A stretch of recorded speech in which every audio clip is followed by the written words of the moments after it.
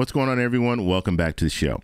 So I have an interesting video to show you about Social Security. Now, this video was posted about 4 years ago, but it is still relevant today, and that's why I wanted to play it, because you're going to hear some people talking about Social Security and how to reform Social Security, what needs to happen.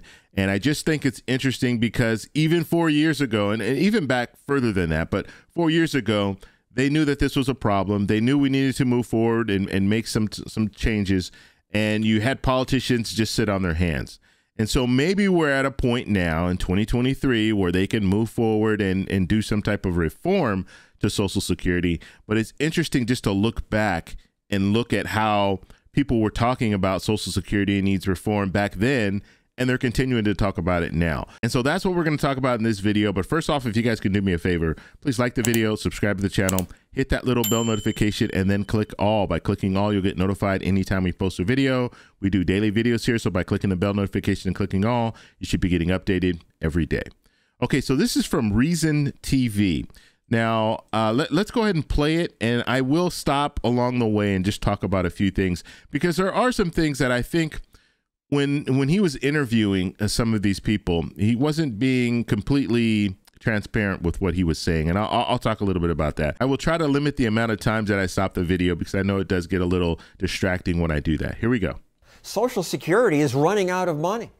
But don't worry. Our presidents always say they will strengthen and save Social Security. Safeguard Social Security. I'll save Social Security. Except, unfortunately, none will really save it. Here's the problem.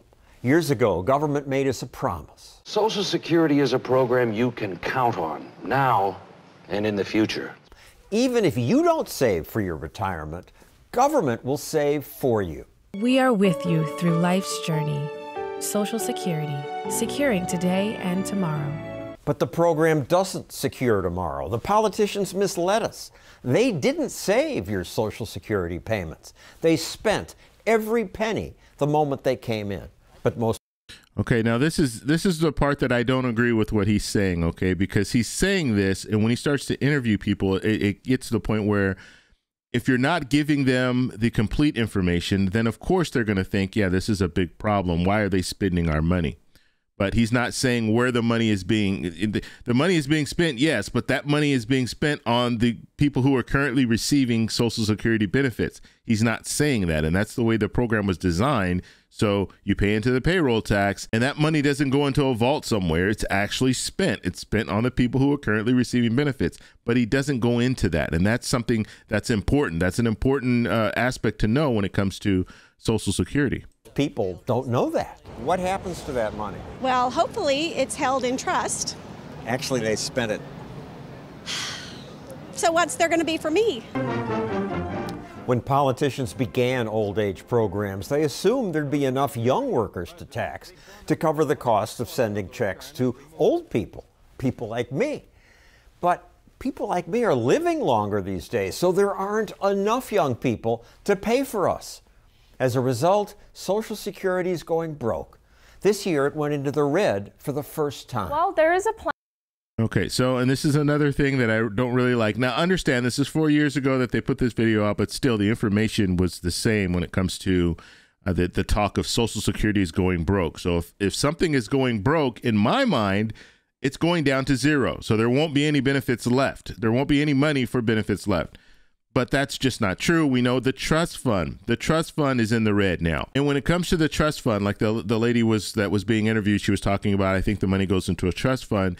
Yes, it goes into a trust fund, and that we used to have a surplus in that trust fund. Now we don't have a surplus anymore, and that's why they're drawing from that trust fund, and that money is actually being spent every year. And so that's why they're talking about in 10 years, that trust fund will no longer have money. And so that's the important thing to understand. The trust fund could go bankrupt, but the program itself will still be around because you still have people working, you still have people paying into the payroll tax, and so that money will still be going to Social Security. The only way that Social Security will completely go bankrupt, to go to zero, is if we have no one in the workforce paying into the payroll tax. Then it will go to zero. Plan out there to save it, but it requires some tough choices. The Heritage Foundation proposes cutting payments to rich people and raising the retirement age to 70. Even back 4 years ago, they were talking about raising the retirement age to 70. Or at least you had the Heritage Foundation, you had some of these other organizations that were talking about raising that full retirement age, and you had politicians also talking about raising the full retirement age to 70. There are some common sense tweaks that we can make. Common sense to you, you're young. Well, you know what happened is that when Social Security actually was founded, life expectancy was below 65. The purpose of the program was to protect those few lucky ones that outlived everybody else. Or today, the vast majority live past 65. Social Security now has a $32 trillion shortfall. You expecting to collect Social Security from the government? No, I doubt it. I suppose it's progress that this was the first time talking to people on the street when most people understood the problem. It's just a question of how much money we're going to print or borrow. I mean, we're already at $1 trillion a year. Social Security is kind of like the Titanic, a ship heading for an iceberg.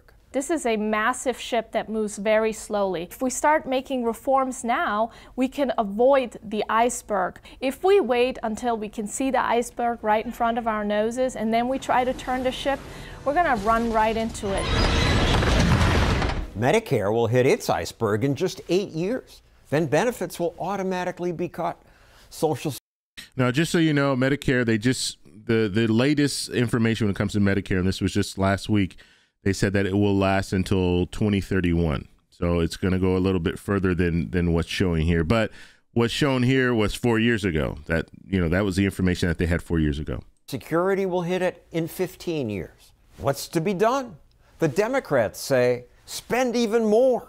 You don't cut Social Security, you expand it. Nearly every Democrat in the United States Senate has voted in favor of expanding Social Security. Human wants and needs are unlimited. There's always another need, another program that needs more funding. And pay for it by taxing rich people. That's part of my commitment to raise taxes on the wealthy. Just tax the rich. There isn't enough money even that the rich would have to pay for the $200 trillion in unfunded liabilities that we already have on the books. So where young people worry, do you ever think about Social Security? I actually don't. I still feel like I'm too young to know about it. When you're old, how are you going to support yourself?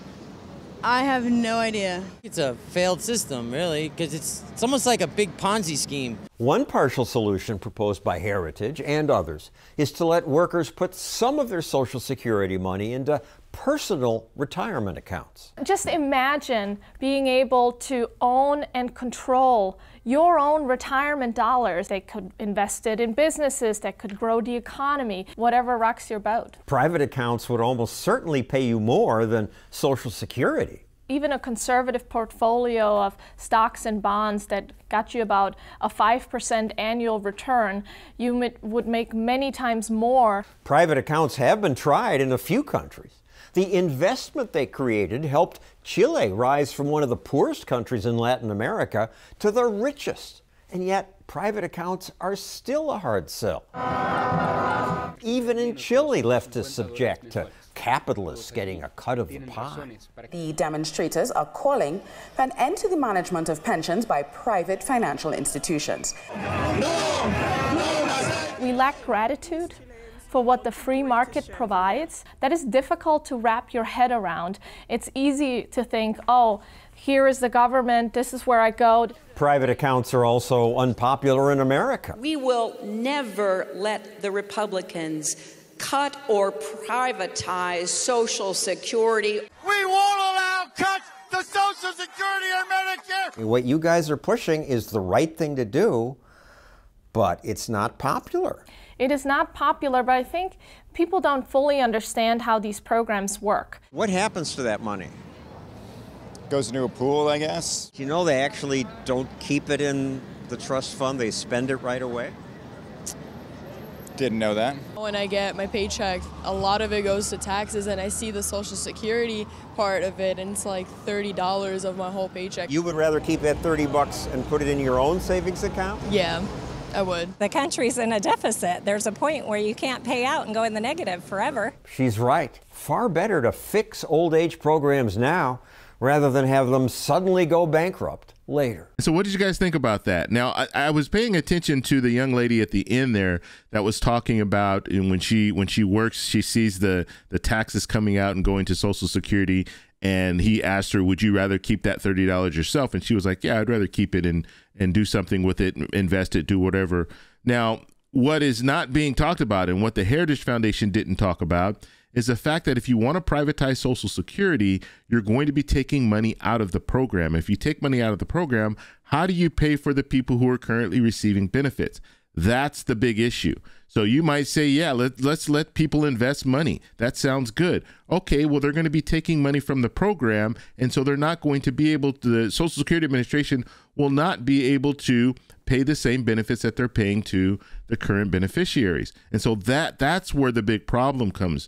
And so if you want to do something like, and I've talked about this before, if you want to raise the payroll tax across the board and then allow some of the excess money to be invested, that's different than saying, no, we should allow people to invest the money how they see fit. Now, another thing, when it comes to investing money, and the reason why you have some organizations and some politicians really pushing privatized Social Security and pushing the strategy of letting people invest their own money, the reason for that is because businesses win out. Corporations win out in this situation because now you're taking that money from Social Security and you're actually investing it. So you have managers, people managing the money, they're going to make money, as well as businesses are going to receive more money. These corporations are going to receive more money through investing. And so that's the reason why you hear politicians talk about that, because they know it's good for business. I mean, we can argue it's good for our economy as well, but the only thing is, if we had a system in place like that, you're taking from the people who are currently receiving benefits, because that money is not going to the Social Security Administration anymore. It's getting cut off, and it's going to be invested by the average Joe, the people who are working. They're going to invest that money. And then when we have to look at long term, so it would be much like another 401k that you would have. And so you would be able to have your regular 401k, and then you'd have this Social Security investment fund. And then when you get older, you hope that that money will outlast you. And so it will only last as long as the money that you have invested. So that's something else that needs to be talked about. Right now, we know Social Security, you're going to receive that for the rest of your life. And so I want to know what you guys think about all this. So let me know down below. If you like this video, please give me a thumbs up. Please subscribe for more, and I'll talk to you in the next one. Bye.